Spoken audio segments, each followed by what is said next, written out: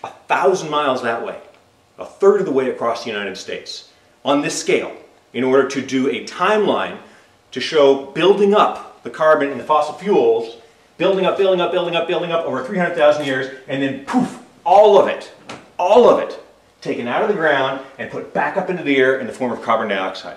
So that's 300 million years worth of carbon dioxide in the air that's been pulled out of the air, stored, and then spit back out in 200 years. That's why carbon dioxide is the significant greenhouse gas that we talk about, because the time scale here is just ridiculous. Although this is a very slick trick. This is really cool. This energy right here, guess where it came from? The sun, 300 million years ago.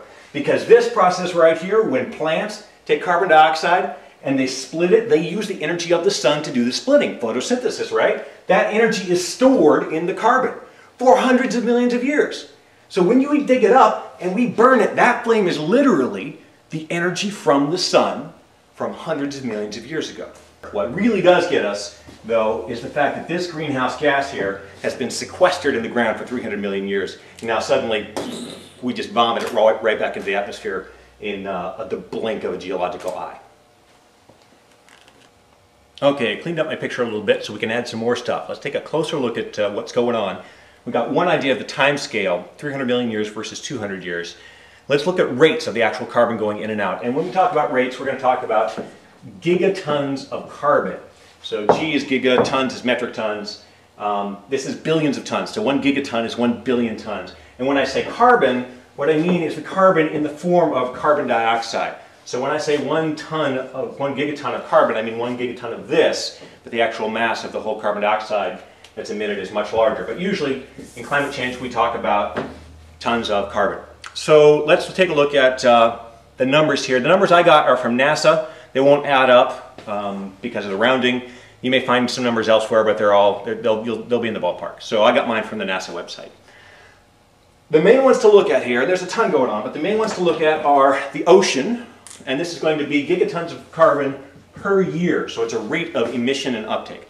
The oceans take in about 92 gigatons of carbon every year, and they give out about 90 gigatons of carbon a year. So you can see on a net basis, they actually take in 2 gigatons of carbon a year. The terrestrial biosphere, that is plants on land, generally take in about, my numbers were taking in about 121 and giving off about 120.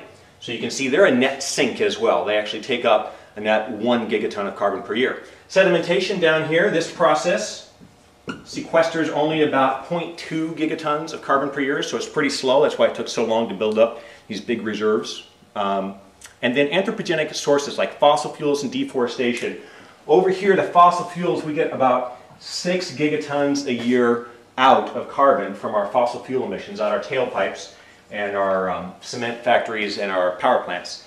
And also, by deforestation and agricultural practices, we emit about 1 gigaton per year. So total human cause source of carbon emissions into the air per year is about 7 gigatons a year. Another interesting thing, that number has changed since I first started looking at climate change about 15 years ago. Then it was 6, now it's 7. So, oh, and for those of you fans of volcanoes, volcanoes put out about 0.15. An individual eruption will put out a bit more than that, but on average over the years, about 0.15 gigatons per carbon per year. It's essentially negligible. So, and the reason I mentioned volcanoes is because I want to talk about a couple things. If you happen to see the movie The Great Global Warming Swindle, you got swindled. It has not stood up to criticism. Go do the Googling yourself and remember to evaluate your sources, but look at the critiques of the movie and you'll see, and I'll show you some real basic things. For instance, in The Great Global Warming Swindle, they said that volcanoes emit more carbon, volcano eruptions emit more carbon than humans. Well, clearly that's not true. The guys at NASA are not that dumb. And if you go any other credible source, will show you that the numbers simply are not there. The other thing is the filmmaker made the claim that the oceans give off more carbon every year than humans, which if you look at this is a true statement. The oceans give off 90 gigatons of carbon a year. Humans give off about 7. We're a dwarf compared to the oceans. What he forgot to mention is that the oceans also take up 92 gigatons. So they're actually a sink. The net effect is they take in 2 gigatons a year, whereas the net effect of humans is giving out 7 gigatons a year. And similar thing, plants and animals, I think he said they give off 150 gigatons. My numbers say 120. But same thing as with the oceans. It gives you the number of the carbon dioxide going out, the carbon going out, but not of the carbon uptake. So you can see that plants are actually take in, they're a net sink.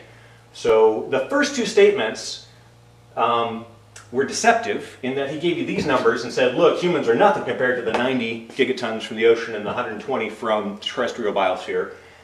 Those are simply misleading statements. It's along the lines of saying, hey, look out, there's a rhinoceros charging behind you. Oh, he's 15,000 miles away though. So it's true, but it's irrelevant and deceptive. This though was a simple flat out lie. He just, I don't know how he thought he could get away with that. So there's an idea of some of the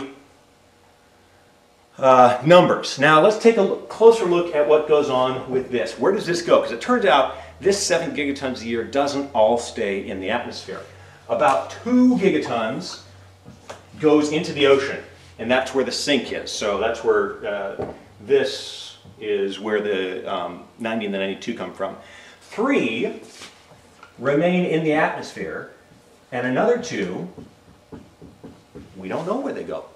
It's actually called the missing sink. There must be something somewhere in this system that's sucking up 2 gigatons of carbon a year, 2 billion tons of carbon a year. We don't know where it is yet.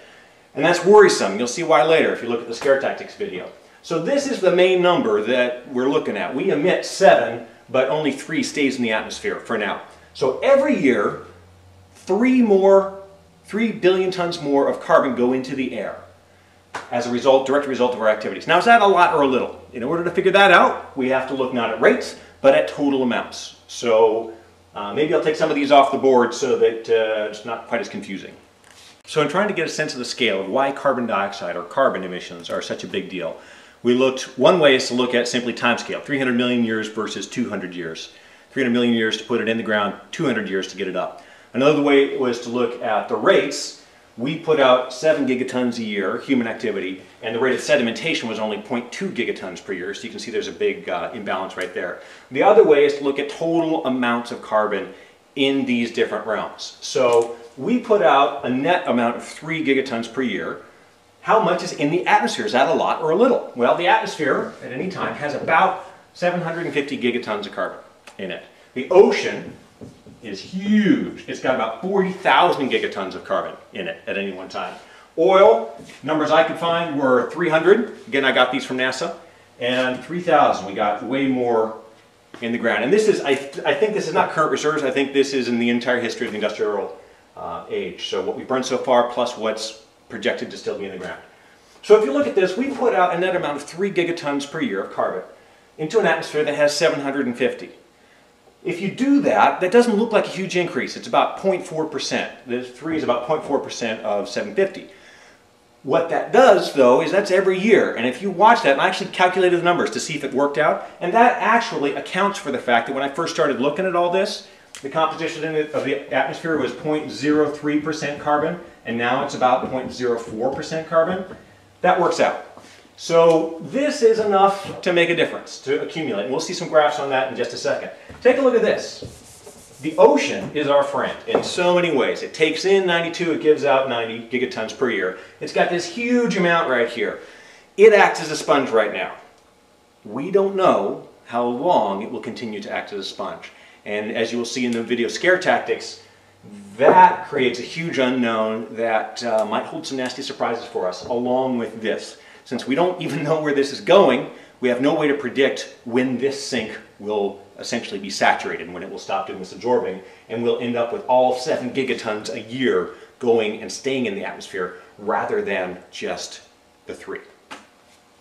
Okay, looking at the significance of carbon dioxide and how a little bit can make a big difference, this is the Vostok ice core data. It's classic ice core data of the carbon dioxide level for the past 160,000 years. So we're not talking millions anymore, we're just talking thousands.